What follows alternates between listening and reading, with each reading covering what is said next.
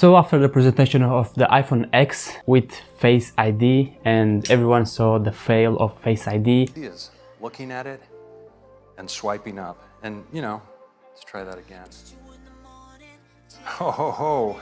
And yes, it was a fail, but maybe it's not a fail that you expect of. So let me explain. I even made a video after the presentation saying that Face ID might have failed or maybe didn't fail, and I saw in the past days so many comments on Facebook, on other blogs, and even on my video, people insulting others for saying you douchebags. When you start the phone, it asks you a passcode to enable Face ID or previously Touch ID, the fingerprint scanner, and many people saying the same thing over and over, even though I was always saying, but wait, if you enter a fingerprint that you don't have scanned and you enter it for like 5 times and it's the wrong one, then it will also ask you to enter your PIN code because you entered the wrong finger.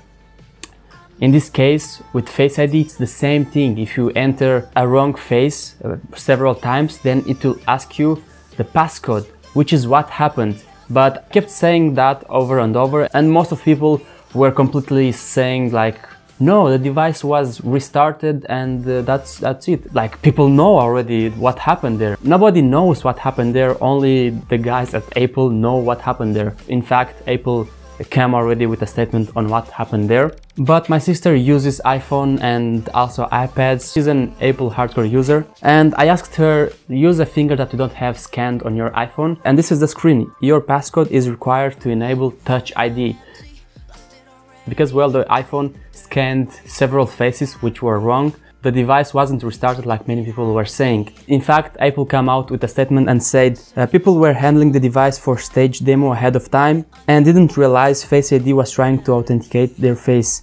After failing a number of times because they weren't Craig, the iPhone did what it was designed to, which was to require his passcode. In other words, Face ID worked as it was designed to. So this is what I was saying most of the times previously with Touch ID, with fingerprint scanner.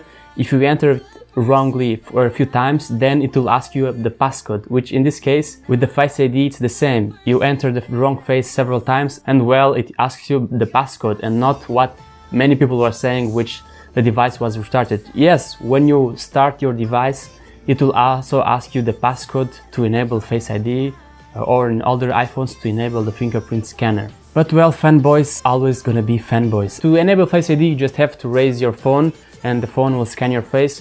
But anyway, let me know, guys, what you think in the comments, and I see you on the next one.